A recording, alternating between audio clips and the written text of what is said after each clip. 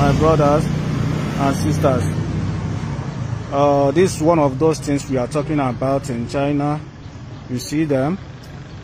This is an Indonesian woman married to a Nigerian, but the husband has been deported for some months before this quarantine issue. She has been outside with these keys for over 4 days now, sleeping outside, no place to live. The landlord ejected her, and these keys with this luggage, they have been outside. Look at this baby.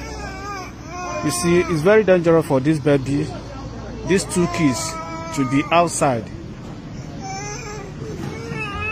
in this period, because this period is very dangerous. Anything can happen.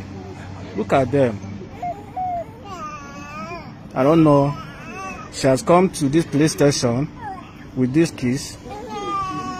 They told her that they cannot do anything for her and the keys.